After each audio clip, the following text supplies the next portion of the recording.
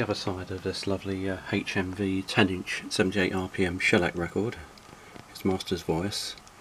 Friar Lawrence's speech from Romeo and Juliet, Act 3, Scene 3, recitation by Basil Maine. If anybody knows anything about Basil Maine and can add to my notes, then just leave me a comment in the comment section. Tell me what you know, or you can message me if you like, give me some more detail.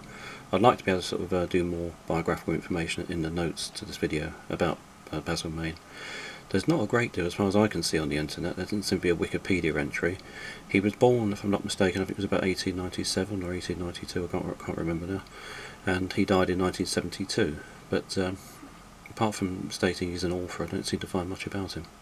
He was obviously an actor. His recitation is absolutely beautiful. Enjoy.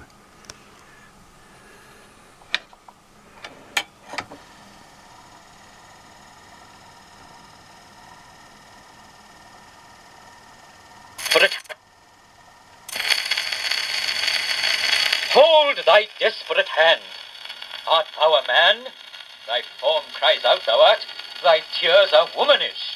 Thy wild acts denote the unreasonable fury of a beast. Unseemly woman in a seeming man, or ill-beseeming beast in seeming both. Oh, thou hast amazed me.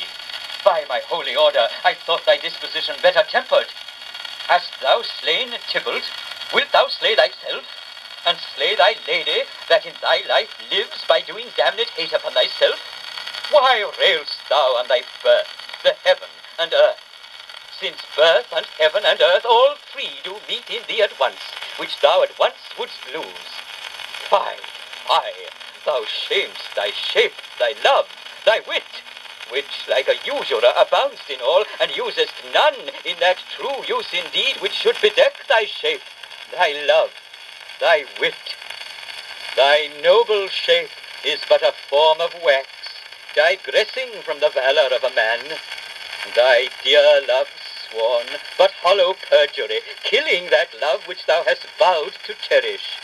Thy wit, that ornament to shape and love, misshapen in the conduct of them both, like powder in a skill-less soldier's flask, is set afire by thine own ignorance, and thou dismembered with thine own defence. What roused thee, man? Thy Juliet is alive, for whose dear sake thou wast but lately dead. There art thou happy? Tybalt would kill thee, but thou slewest Tybalt. There art thou happy too? The law that threatens death becomes thy friend, and turns it to exile. There art thou happy, a pack of blessings lights upon thy back. Happiness courts thee in her best array, but like a misbehaved and sullen wench, thou pout'st upon thy fortune and thy love. Take heed,